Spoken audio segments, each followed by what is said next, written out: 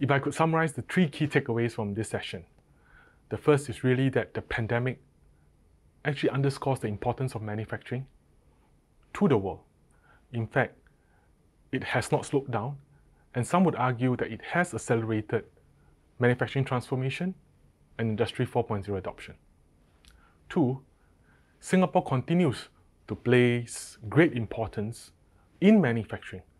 We will continue to develop ourselves as an open, connected, and trusted hub for companies who are looking at supply chain optimization in this part of the world. Thirdly, we want to partner like-minded companies who are working on manufacturing transformation on a global basis. There are 2 initiatives to highlight here.